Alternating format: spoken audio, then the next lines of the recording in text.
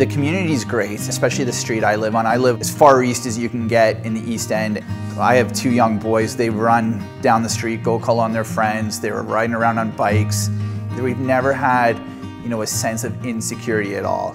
7 or 8 years ago when I was buying my first house, I think the East End definitely was sort of like a bang for your buck situation. We finally decided to build.